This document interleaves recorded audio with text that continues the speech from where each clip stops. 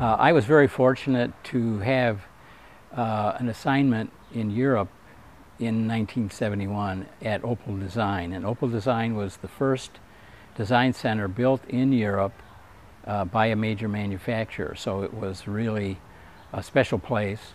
And Harley Earl had intended that it be a mirror of what was going on in the United States. So technically and the quality of the people, it was really top notch. And Bill Mitchell followed Harley Earl, and his idea was that he should send people over there from time to time to learn what it was like to work in Europe, because he really wanted to do that himself, but he never had the chance. So when I left, my boss, who's named Ned Nichols, had been chief designer for Buick for a number of years, asked me if I was going to bring any sketches with me. And I said no, I hadn't planned. And we had just finished a really nice car. It was an Oldsmobile XP888, I think it was, that was off the Vega platform.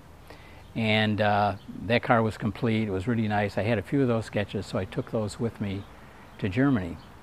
6 months later, I was in the last month of my assignment there, and we received a special assignment to do a low, high-performance coupe for Eric Bitter, who was a race car driver in Germany who had very successfully driven Opels. And he'd become very close with management. Chuck Jordan had been the director of design earlier, and Bob Lutz was the director of marketing in Germany at that time. Dave Holz went to replace Chuck Jordan, and he was there for 3 months, and he had me come over, which was really a great opportunity. So anyway, we got the assignment, and it was a rush. We had 1 month to establish a theme, which is not very long at all. And so there were three designers in the studio, so we went through our drawers and found things that might be appropriate, put them up. And one of the sketches I put up was the Oldsmobile. And so Dave came in a few hours later, and he was looking to start the project because we only had a month. We had to start the decision-making process three-dimensionally. So he picked on that one sketch and said, do that one. I said, well, I want to do some variations. He said, no, never mind, just get started, because he wanted to really get going. So we started. We had 2 scale models with a different proposal on each side. So in total there were 4 proposals. And we worked for about 10 days, and Eric Bitter had come in several times with drawings of his own, and he was trying to show Dave what his idea was of what the car should be. And after about a week, Dave convinced him that what we should do is create a car that had an Italian look. The idea, probably for the first time, the idea of having Italian look and German engineering. So it was very easy to do that. The Maserati Ghibli was still very prominent, as the Mangusta was. And those are the 2 stars, 2 Italian car stars, along with the Mura. So we started, and all of us started doing Italian-esque looking designs. And I did one that had a shoulder on the side with a tail kicked up, and the rising belt was on the Oldsmobile. So Dave came in, took a look, and said, why don't you make the body side looked like the Mangusta, which was easy for me because I owned one. I had bought the car that Bill Mitchell had bought in Turin a couple years earlier, and I was able to purchase that car. So we did that and followed the directions, and within about 2 weeks we had the car pretty much assembled in terms of all the different attributes to do this kind of elegant, sporty car. Now Dave Holz, as a designer and chief designer for Chevrolet, was really the master of sporty elegance. And you look at the Chevrolets were done in the late 60s, those Malibus and the rest, the Monte Carlos, those are sporty, elegant performance muscle cars. We see them now, but he was very good at that. And so he mentored the project. I stayed till my month was over, and then he asked me to stay 1 more week to work on details on the scale model, which I did. And then I left and went home and completely forgot about it. Now, there was a terrific staff there the chief designer of that studio was named Herb Kilmer. He was a wonderful guy, a great representation for German design. And Hideo Kodama from Japan was there. He was the first Japanese to be hired as a designer in Europe. And another young guy, I can't remember his name now, was there. But the three of us essentially were working on the car. And after I left, they carried it forward. The theme stayed the same. There wasn't time to change it. So the theme stayed the same. They sent, it's possible, I don't know the exact detail, but I know they took information from the scale model. That was sent to Bauer. Bauer was a bodybuilder. They had built the Porsche 917 race cars and were looking for a low production project. Now, this was perfect. So they sent the data to Bauer. Bauer lofted it. It had not been full size at that point.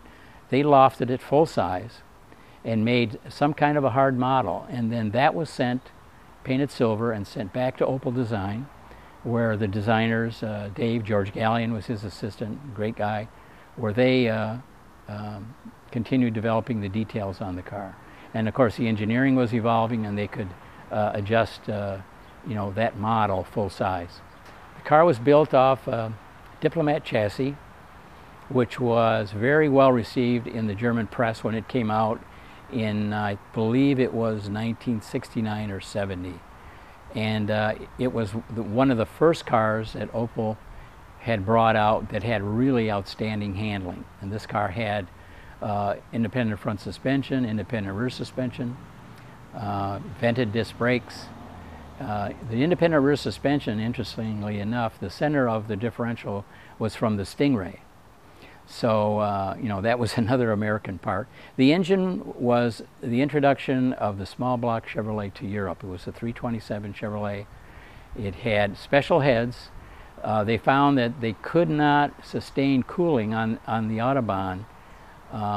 And so what they ended up using the marine heads that Chevrolet had developed so they could have more cooling flow at high speeds, and that solved the problem. So other than the special heads, the engine was a standard Chevrolet small block with the 350 turbo transmission. Car weighs a hair over 3,700 pounds. It's all steel. It's fun to drive. It's designed, the engineering character of the suspension is as a high-speed Autobahn cruiser. You get up to 75, 80, 85 miles an hour, it just feels great on the freeway. It was shown in Frankfurt in '73. Got a terrific reception. He got almost 200 orders for the car, which was really a sensational thing, because here was a brand new brand, a brand new car. No one had ever seen it before, and people were very enthused. Unfortunately, 6 months later, the energy crisis hit, and he lost a majority of those orders. The car originally he expected or hoped to build about 2,000. So 7 years later, 1979, he's getting near the end of the run. This car was built in '79, and a total of 395 were built. This one is 362, so it was pretty near the end. It's an unbelievable task to put a car together. The financials, the problems with engineering, with design, getting things to work, the timing, all of that. It is a huge, huge task. So for him to pull this off and to do it was fantastic. He went on, he did more cars. In fact, when I was there in the early 90s, we did another car for Eric, and but that one did not get produced. But it was because of Eric Bitter that the car happened. It was his vision and it was his hard work that really made it happen. And I never expected that I'd end up owning one. But when I had the opportunity, a car from California, spent most of its life there, 30 years there. It's one of the best examples in the world in terms of its rust-free, completely rust-free, and the condition is really very, very good. The people that owned it before me painted it this color. They had a 350 horsepower crate engine installed also with new headers and exhaust system. All that was done before I bought it. So that's the story of this car, Bitter CD. CD, in the press, this was said to mean coupe, diplomat, which is what it would mean, how it would be said in the German vernacular. But one day I spent 5 years there in the early 90s, and one day I was walking to lunch with Herb Kilmer, and Herb had been the chief designer, and I said, Herb, what does CD mean? And he said, well, they wanted it to mean coupe diplomat. He said, but we always thought of it as CD for coefficient of drag. So that was his take on it.